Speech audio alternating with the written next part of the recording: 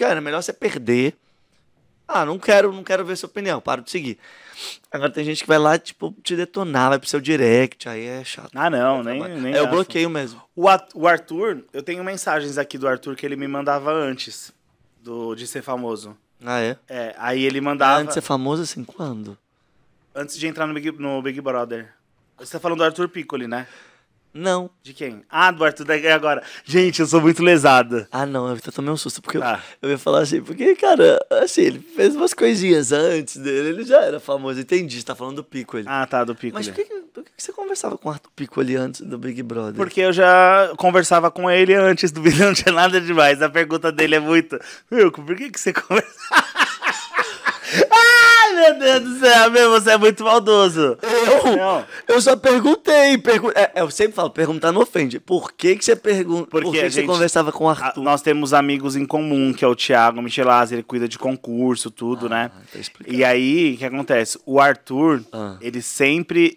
Eu já trabalhava na Rede TV. Deixa eu ver, Picoli, deixa eu ver as mensagens aqui. Eu até te mostro. Picoli, Arthur Lousada Picoli, ó. Aí ele mandava mensagem antes, querendo ser entrevistado por mim.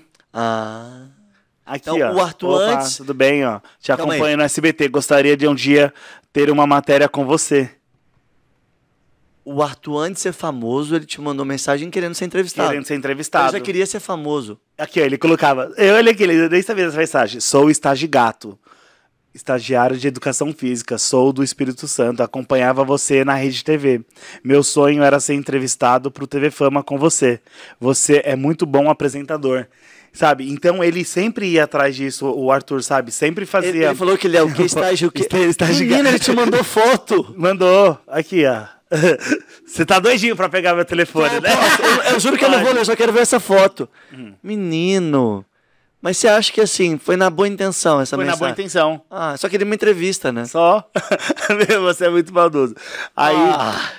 Você acha? Não, é sério. Ó, aí ele queria... Que isso? Calma! Não, aqui, ó. Calma. Seria legal ter um capixaba nas suas matérias. Aí ele mandou. Ah, ele mandou uma foto... essa foto. E eu que sou maldoso. Não, é porque ele tava mandando as mensagens que ele queria ser entrevistado. E a gente se conheceu no SBT. Aí ele falou, até que enfim a gente se conheceu. Participar do programa da Eliana e eu tava lá. Mas é meu sonho você me ajudar.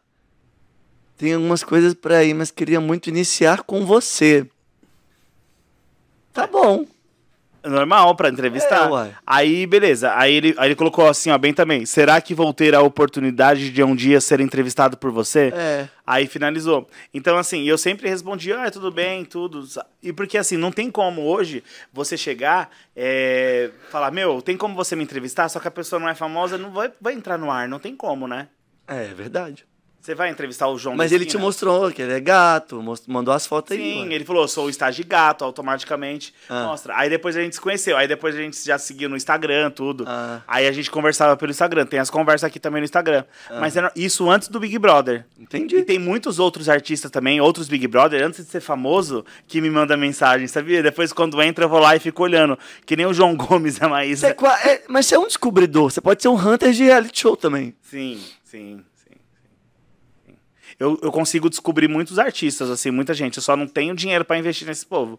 Mas tem muito talento escondido, viu? Você acha que no Arthur você já via talento? No Arthur? Tinha potencial. Peraí.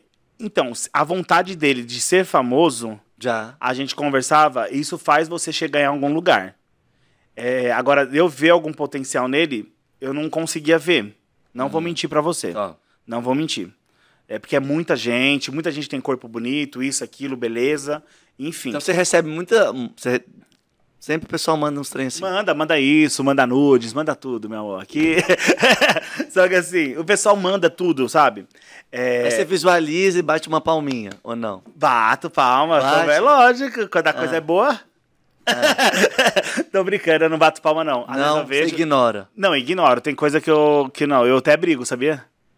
Nessa parte eu sou bem assim. Eu falei, você fala o quê? Eu falo, tipo, safado, xingo, brinco. Falo, sai fora. Velho, fica mandando foto aqui. Tá doido? Se eu gostasse de velho, eu tava no asilo. Não pode... tem que ser novinho. Sim, não pode ser velho. Não tô procurando ninguém, não. Se eu quisesse, agora a pessoa já chega mandando foto, sabe? oi, tudo bem? Gostei de você e manda foto, não é assim? Não é assim. Aí tem gente que vem de segundas intenções, tudo. Mas voltando àquele assunto do Arthur lá.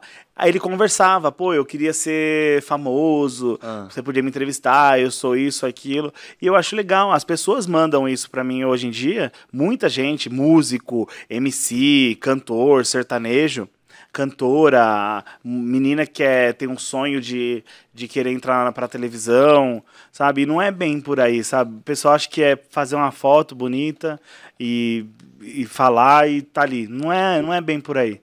É outro caminho, né? Aí ele acabou ele foi uma exceção, ele acabou entrando no Big Brother. Tava lá no Rio, o Arthur chegou a morar no Rio por um tempo, aí depois dali ele começou a fazer os testes, tudo, né? Pra entrar no reality. Que foi? Tô ouvindo a história. Aí a gente se encontrou no SBT, Arthur. Um beijo pra você. Aí ele foi lá no meu camarim, ele falou, até que enfim a gente se conheceu, né? Ah, que legal. É sempre bom essas coisas que a vida proporciona pra gente. Sim, sabe o que ele falou pra mim? Ele tava no programa, ele falou assim, mudei de vida. O legal, porque assim, ó, o Arthur, ele tava com o nome sujo. Isso é legal, né? Verdade, ele deu uma virada enorme. E assim, hoje os patrocínios que ele tem, sabe? As coisas gigante. que ele conquistou, carro, ele andava de busão, tudo. Sabe, hoje ele tem carro importado. É legal ver isso daí, sabe? Que pelo menos o reality show trouxe isso daí pra ele, né? Quem acredita sempre alcança. Quem acredita sempre alcança. Mas eu falo assim, eu falo brincando, mas eu de verdade, desde que seja legal e não...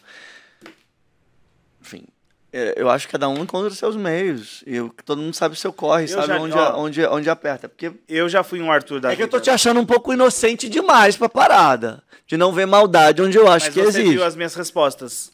Então, assim... a sua resposta mas eu não acho que... Assim como ele, eu sei que existem outros tantos. É porque eu também todo mundo passa por isso. É porque eu acho que a galera não é tão inocente. Porque você trabalha com mídia, a galera vai mandar. Então, a gente vive nesse mundo. A galera... não acho que é tão de bom coração. Eu não tô dizendo que é de má intenção. Quando você manda uma foto mais sensual, determinados conteúdos, é porque a pessoa tá tentando te pegar... Talvez esse é um ponto fraco, porque a gente sabe que tem. Sim. Inclusive, a gente sabe que tem gente do nosso meio sim. que é um ponto fraco. Sim. Né? Pode não ser o nosso, sim. Mas a gente sabe que é o ponto fraco de algumas pessoas que conseguem. E eu não julgo os meios, dependendo dos meios. Mas eu acho que existe gente que vai por esse caminho. Não estou falando necessariamente, especificamente de ninguém. Mas acho que você sabe. O meu caso é o seguinte, onde ganha o pão não come a carne. Então...